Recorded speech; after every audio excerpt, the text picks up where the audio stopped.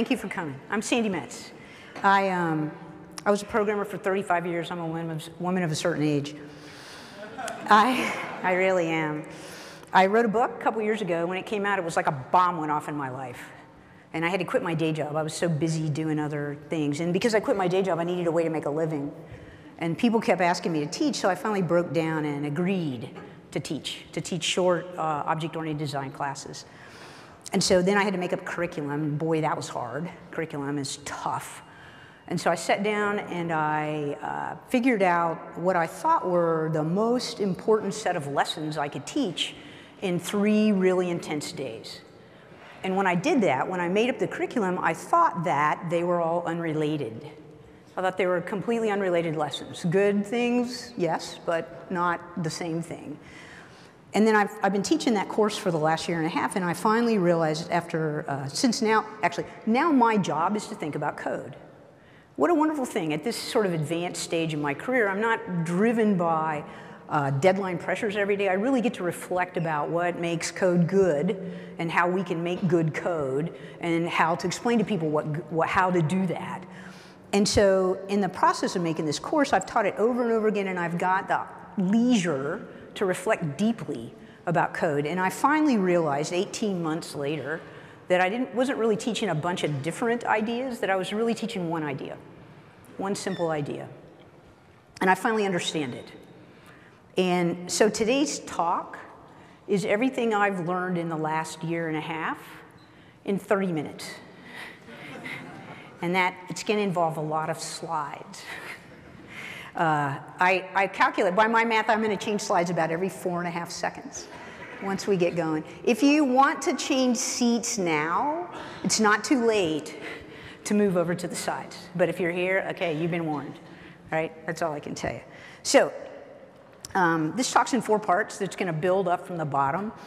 In this first part, after Pooter was published, it became really clear to me that it was surprising to me to find that I had a different idea about objects than many of the people in our community. And I was curious about why that was. And when I thought about it, I realized it was because, I decided that it was because I'm infected by small talk. I've been writing Ruby since 2005, and I have not yet written Ruby for as many years as I wrote small talk. Now, I say infected because it's funny on the slide, but really I think of myself as inoculated by small talk. I'm going to show you just one small thing about small talk today that will make it more clear how I think about objects. Here's the thing. This is all going to be Ruby code. It's that. Now, you might not be familiar with this, right? There's a send method in Ruby that sends a symbol, that invokes the method named in the symbol, and that does the same thing. We also have this.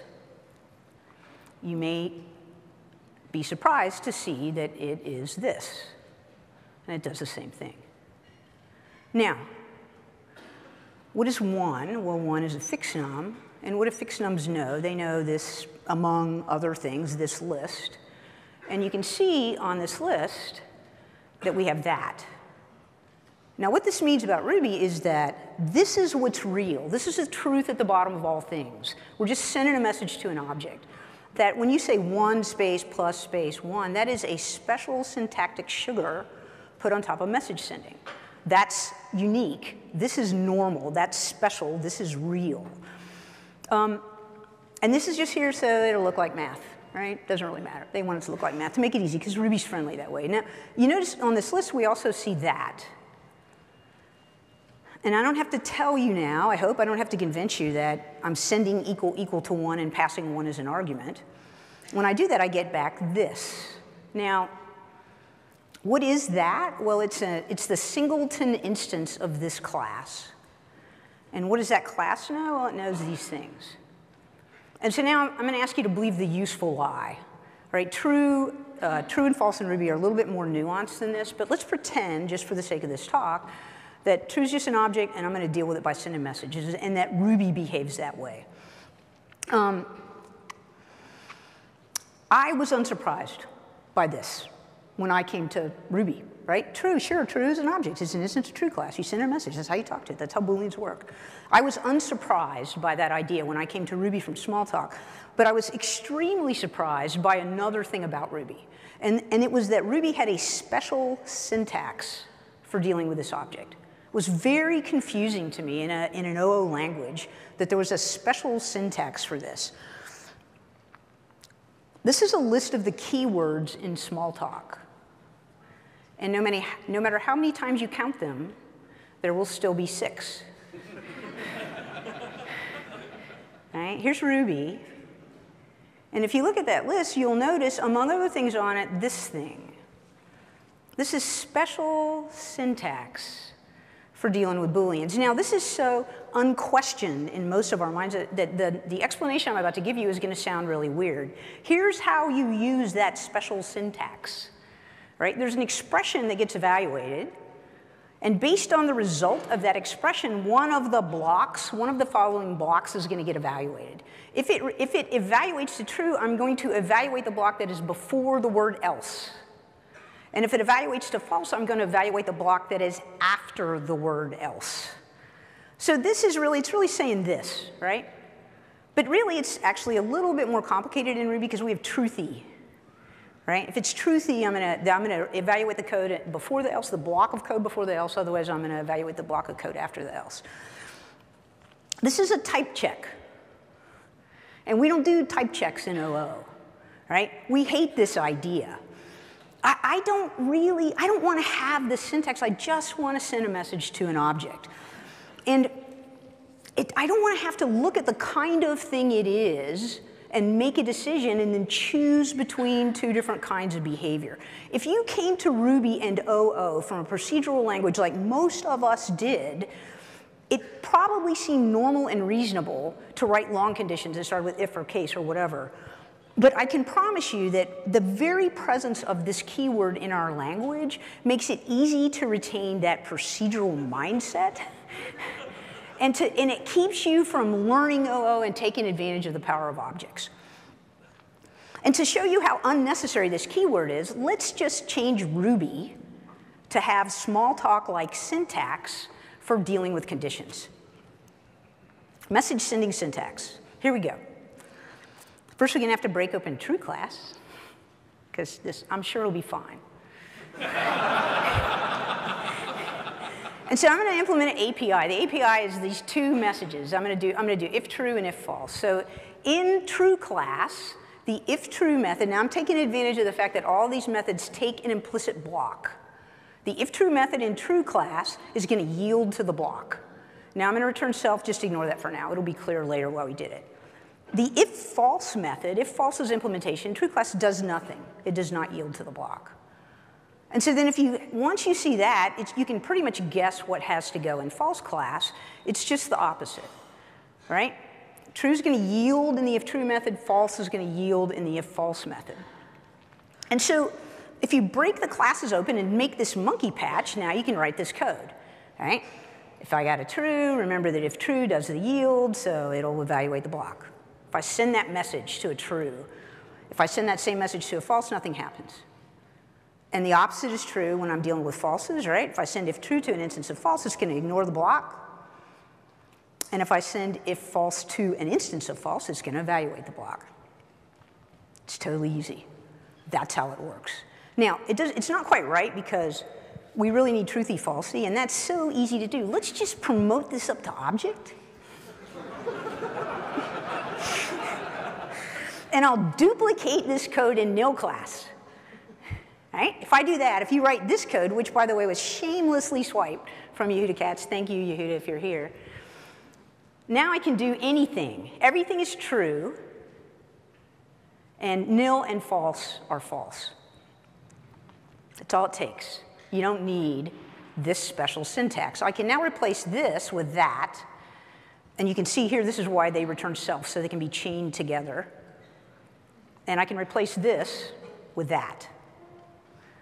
We do not need a special syntax in an object-oriented language to deal with Booleans. We can just send messages to objects. We can do the normal thing. Now, having shown you this, I am not suggesting that we do it. I'm not. Don't tweet that.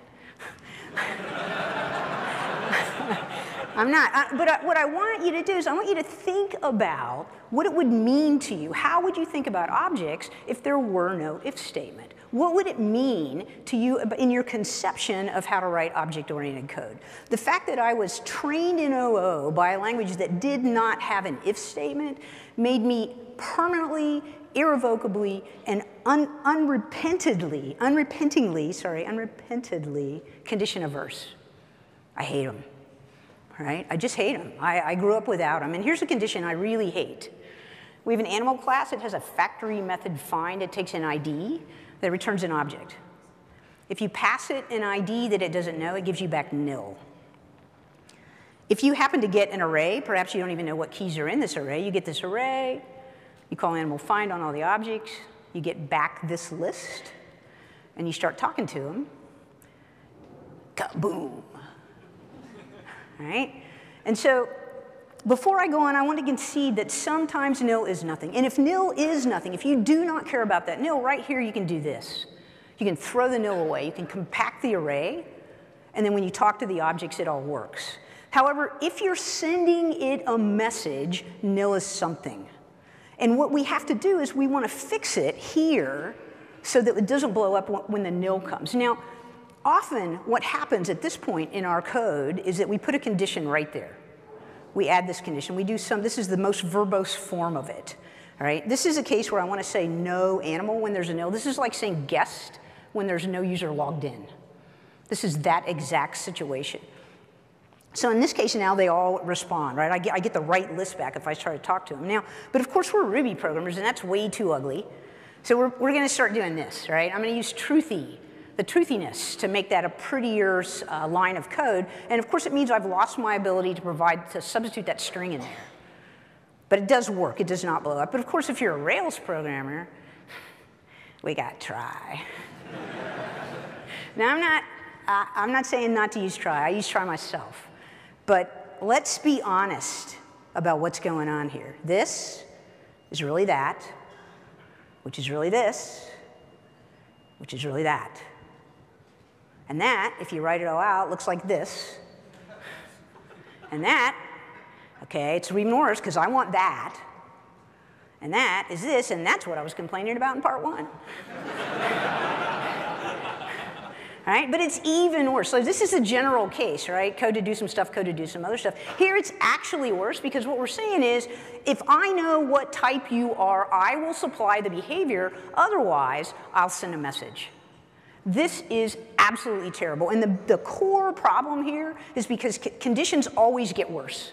Conditions reproduce. If you put that string no animal in your code, what you're going to have is this, right? It's going to be all over. And the day you decide to change that value, you're going to end up doing a thing they call shotgun surgery. Right? It's everywhere. So I hate these conditions. I'm extremely condition averse. What I am instead is message centric. I don't want to know these things. I just want to send a message to an object. I want to send this message. And now the problem here, the root of the problem is that sometimes I get this object back. And it knows name, but then sometimes I get that other object back, and it does not. The objects on the list that get returned to me conform to different APIs. What I need down here is something to which I can send the name message and get back the value no animal. And so let's write the code we wish we had. If only I had something like that. If I had that object, okay, I would prefer, this is the first really high level idea, I would prefer to know about the name of a class, to know an object, than to duplicate that behavior everywhere. And so if I can create that object, here's how I would use it. You can bar it in right there, and if you do that, it'll change this list so that everything on it understands how to respond to name. All right, did this improve the code? Well, I just added a dependency. Awesome. Still have a conditional. That's all right. Despite the fact that I'm hating on them, it's still there. But something is better, and it's this. I no longer own the behavior. And that means all of this code down here can disappear, and I can do that. And now, thankfully, I can also do this. All right? I can just talk to the object I got back, and the results are correct. Everything now works. Now, this thing, this idea, these objects, this concept has a name, and it's called the null object pattern. It's a famous pattern, right? It's been described, some guy named Bruce Anderson made up a beautiful term for it. He calls it the active nothing. The active nothing. Isn't that beautiful? I love that. And so, if we do this, I said, like, I conceded that we added a dependency and we have that condition, but once you get here, well, let's do this. So, I told you to prefer, I would prefer to know an object rather than duplicate behavior, but it is also true, the corollary to that is I don't want to know very many objects. But once we get here and isolate that behavior in an object by itself, well, sorry, here. Okay, yes, I concede that we're doing that, right? But it's really easy to fix because you can take that untrustworthy external API and you can wrap it in your own object. You can catch that message and forward it on, and you can put the condition right there in that one place. And then all the places in your code where you have to do this, you can now just call your own trustworthy API. And when you do that, you get this list back, and you can talk to every one of them like they're the same thing, and the list just works. This is awesome. It's the null object pattern, and it makes a dramatic improvement in the code. And if that's the only thing you can take away from the talk, like if I lose you in the next section, not that I'm saying I will, all right, if you can take this home and use it, it will improve your code. But the thing I have learned in the last 18 months is the null object pattern is a small, concrete instance of a much larger abstraction. It is an example of a really simple idea that's very, very large. And so this section, part 4 of this talk, which is approximately the length of everything you've seen so far, is going to explain that next abstraction. In order to do it, in order to go here, I'm going to have to switch examples. So, the house that Jack built. All right, this is a tale that kids learn. It's cumulative, so there's bits in it where you get a new bit every time and you stick it in front of the bits that are there. It has 12 different bits, so every line gets longer and longer. Eventually, you get to this. If I ask you to write the Ruby code to produce this tale in such a way that you did not duplicate any of the strings, you would probably do something like this. You would take all the bits and you'd put them in an array. Maybe put that in a method. Probably have some kind of phrase method. Now, you may not, you're probably familiar with last on array. Like if you send the last to an array, you get the last thing back. It takes an argument so you can get the last n number of things out of an array. So in this case, if I passed 3 to last to data, I would get the rat that ate, the malt that lay, and the house that Jack built back. That phrase method also turns that array back into a string by joining on spaces. I need a way to put the this is in the front and the period at the end, so I probably have some kind of line thing that takes a number, and then it also calls phrase to get that middle bit. If I want to recite the whole tale and print all the lines, I'm going to have to loop as many times as I have bits, call a line for each one, and put a new line at the end. I'll probably put the whole thing in a class. And if I write that code, I can do this. Line at 1 is going to be that. Line at 2 is this. Line at 3 is that. Line at 12 is that. I can do the whole thing with recite. All right. So let's imagine that you've written this, right? This is, you have an application that has whatever, for whatever reason they've asked for this. They love you for having done it. You did it quickly. It totally works. And of course, now they want something new. All right? They want house, right? We're not getting rid of house. We're adding a new feature, a new kind of house. And this is called random house. And here's the spec. They want you to take this array of bits, and one time before you start producing any of the lines, they want you to shake it up. They want you to randomize it. Now, you notice in this case, this one random version, they're different every time, but in this case, it ends with the rat that ate, the maiden all full in the milk, the cat that killed. All right? And so the tail, the random version of this tail would be this is the rat that ate, this maiden all full in the milk, the rat that ate, this is the cat that killed, the maiden all full in the milk, the rat that ate, and then the whole thing would be like this. And you, I suspect from your laughter, have already noticed that many variants of this seemingly innocent tale are not safe for work. So all I can say is that it's an equal opportunity offender.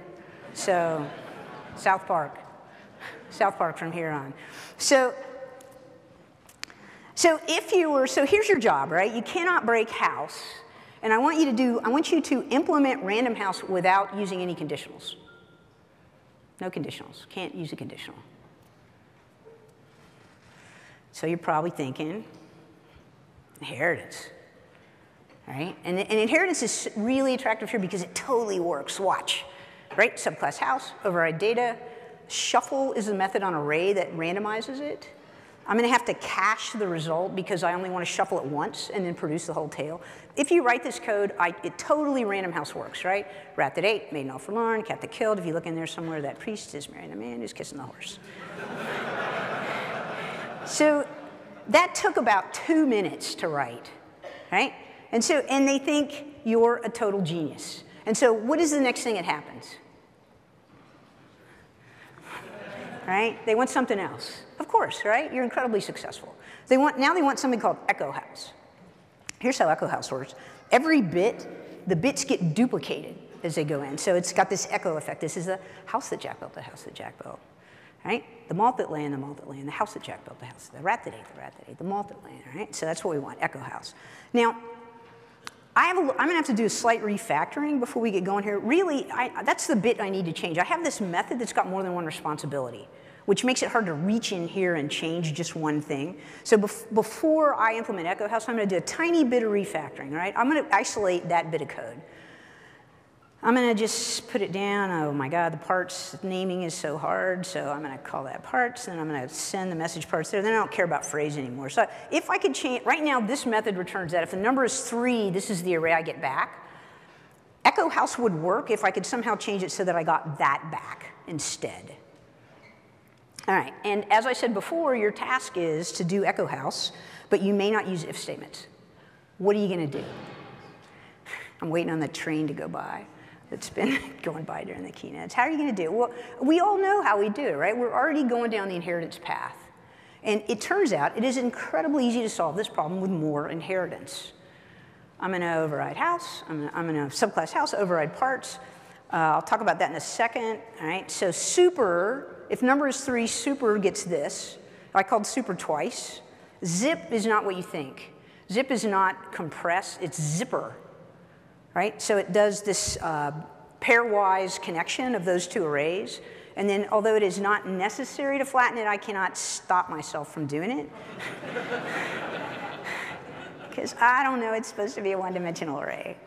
You could be forgiven if you make the other argument. I would certainly forgive you if you did. And so that code, if I were to write that, echo house totally works. Right? And it took me about 3 minutes. And my customers think I'm a genius. It is awesome. This is why inheritance is so seductive, right? So here's what we have. House, we got random house, overrides data. I got echo house that overrides parts.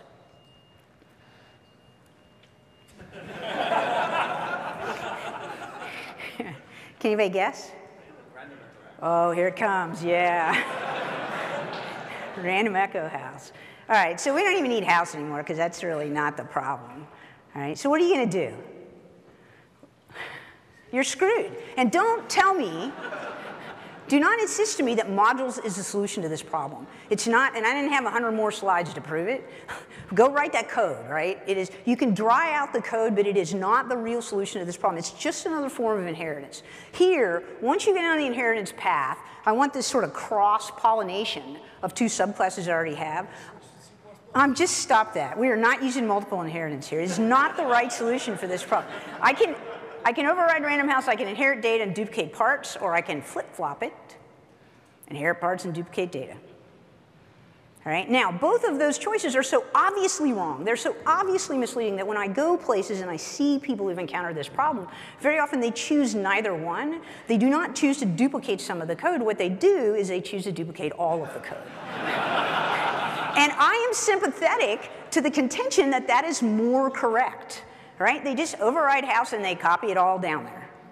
And there is a way in which that is more honest than putting it on one side or the other. Okay, so this is all, it seems so good and it has gone terribly wrong.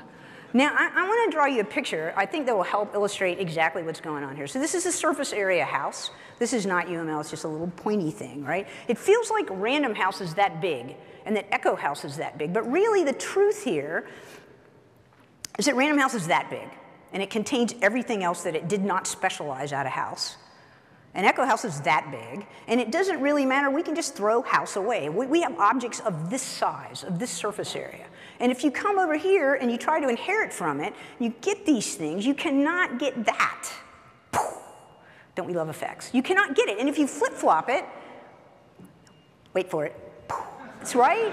It doesn't work. And really, if you think, okay, what I want is multiple inheritance, it is not the solution to this problem. We do not want multiple inheritance. This is not what's going on here. And if you go down the inheritance path because it seems easy, don't compound your sins by going further down that path, right? There's a better idea here. All right, no, not that, okay? And the words for this is that inheritance is for specialization. It is not for sharing code. It is not for sharing code. It's a specialization. Now, we have this bargain that subclasses are is-a, right? That's the relationship. Random house is a house. And if I were to ask you, is random house a house? You would say, well, yeah, it's house, random house. Of course it's a house, right? So we fooled ourselves because of the names we chose. Names are incredibly important, and they can be incredibly misleading, right? Instead of saying that, instead of being trapped by our bad name, let's do this. What changed? It's really hard to glance at that code and answer that question in an instant. All right? And now we're going to do the next big pro tip. This is a paradox. You can reveal how things are different by making them more alike. And let's do that with this code. I'm going to make that method as much like this method as I can. I'm going to make these data methods as identical as I can make them. So first I have to get that out of it. I'll just put that in. I'll put the actual array in a constant. I'm going to implement data just to return it. So if I'm looking at the thing down there, now I can keep on doing transformations. Like, I could put that there. It's not necessary, but it would work, right? And I can take the super out on the bottom and replace it with data. Now, it's still a little bit hard to put your hand on the concept, but it's much easier to see what changed. We have to figure out what that thing is and give it a name. And I was lucky enough to teach with Abdi Grimm in the fall, and he suggested to the students who are dealing with this problem that we pretend it's rows and columns in a spreadsheet. Write them down like this and then label every column. What is the header of the column? Well, that's the class. I suck at names, so let's call that data. The interesting question here is, what is this? And we called the subclass random house. But this is not random. Like, random is an instance of whatever this thing is, right? What is it? It's order. Okay, see these guys, you're like too nerdly. That's your problem. too much nerd cred. It's the thing that we're changing is order, right? And so if order is that thing, then this is not nothing. This is an algorithm. And it's just as valid as the other one. And so now that you know its name, if you ask order is a house, well, that is so clearly wrong. That is absolutely wrong. Order is a role. And so let's write the order roles. Here's one, right? I'm going to make random house. I'm going to call the API order. I'll have it take an argument that's the array, and it's going to shuffle it. What's the implementation here? Yeah, it's an algorithm. It's real. Right? And so if I want to use this, I'm just going to let's throw that subclass away. That didn't help. That went badly wrong, right? I'm just going to move this code around. I'll put an adder reader in for data. And you know what's in that, so we can get rid of that. I need the space. So what we're going to do is we're going to remove the responsibility for ordering that array from house. I'm going to do it by using this order, right? So I'm going to inject it. It's a name parameter, right? I'm going to inject an order, and I'm going to give that order an opportunity to order the data. And it's whatever it does is what house is going to have. And it works. So what have I just done? Well, I got more code to do exactly the same thing. And this is why people complain about object-oriented design, right? Because they can't think further ahead than this. But watch this. I got these too, right? I got another kind of order. Why don't I just inject that instead, and that just works.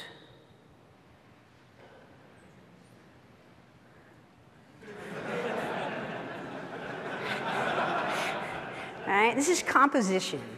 All right, we're trying to inject an object to play the role of the thing that varies. How are we going to do echo house? You totally know. You see the answer to this problem already, right? I need something to do this, and then I need another thing to play another variant of this role. And if I have these things, I'm going to inject them, right? We love dependency injection. I'm going to put this, OK, wait, here I have to do that again, sorry. It's got to line up. Kills me. So I'm going to keep the format, and I'm going to stick it way down here because I want to intervene in the most narrow part possible. Your mileage may vary, but I put it there when I wrote this code. All right? And so now, again, I have exactly the same behavior I had before I created these two new objects and injected them. But I can also inject the other one, and now I got echo house. So I've defined two roles, and they each have two players. And so let's, instead of getting line 12, let's just recite the whole thing. So here's the set of things I can do, right? I can get house, I can get random house, I can get echo house, or I can get random echo house. And we no longer have more code, we have actually less code, and there's not one bit of duplication in here. We've made this units of pluggable behavior. Before, when it was inheritance, it looked like this. But really, what we want, if there's a specialization, by definition, there's never just one specialization. The new thing is one thing, but the old thing that you're specialized is something, even if it looks like nothing. So you have to isolate the thing that varies. You have to figure out what it is. And that leaves a hole in house where you have to plug that stuff back in. Then you got to figure out what its name is. Here we call them order and format. You have to define that role. We made APIs for the order and formatter. And then later at runtime, somebody is going to inject the player. Here, wait, let's do that again, too. Sorry, I love it. It is really one of the few consolations in making talks, keynote effects. So this is composition plus dependency injection, and this is what it means to do object-oriented design. All right, understanding these techniques lets you find the underlying abstraction, and getting that abstraction right is going to dramatically improve your code. If you're talking to nil, it's something. Use the null object pattern. You're done checking for nil. OK? Stop it right now. Make objects to stand in for those nils and use those active nothings. Next, beware of inheritance. It's easy to begin with, and maybe you should use it to start with. But it's a knife that will turn in your hand, especially if the amount of code that you specialize is a small proportion of the class that you're subclassing. Be very careful if you use it, and be ready to switch to composition. It's not for sharing behavior. The bigger idea as we move out in scale here is there's no such thing as one specialization. When you see that you have a variant, it means that you have two. And you have to isolate the thing that varies, name that concept, define the role, and then inject the players. When you got started in OO, when you first started writing OO, it was really easy to see that real things could be modeled as objects, right? The chair that you're sitting on, the chair that you're in, the person beside you. And it didn't take long once you started writing code to figure out that more abstract things could be modeled usefully, right? Business rules, ideas, concepts, processes. And back in the beginning of this talk, I started with fixed nums and Booleans. And you might not have really thought, we're so used to those ideas that you don't really think of them as being abstractions, but they are not real. You cannot reach out and pick up a 6 or a true, right? But inside my app, that 6 and the true are as real as the chair. Now, numbers are an amazing abstraction, but then there's a way that the abstraction in numbers doubles up, and that's with 0. Right? We didn't have 0 for a really long time. 0 represented nothing. And before we had the idea of 0, there were things we couldn't do. And then after we had the idea of 0, that concept became polymorphic in our terms, right? We could use numbers in new ways once we discovered that the nothing in the number set could be represented by the symbol 0. So your applications are full of things like 0. Right? There are concepts that are abstractions that reveal their presence by the absence of code. I don't want to write a condition. I just want to send a message to an object. And if you want to do OO that way, you have to find those objects. And they're hidden in the spaces between the lines in your code. They seem like nothing, but they aren't. They're actually something always. It's true that there's something because something, nothing is always something. Thank you. I'm Sandi Metz.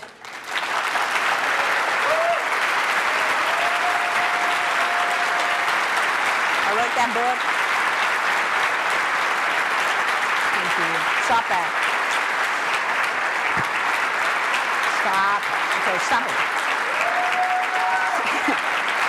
It's buzzing at me. I'm writing a new book. Sign up to get on the list for the beta of the new book there. I'm teaching, I rarely get to teach a public course, but the course I normally teach privately in New York City. Sign up on my website if you want news about that. Of course, I have stickers, but even better, I got tats.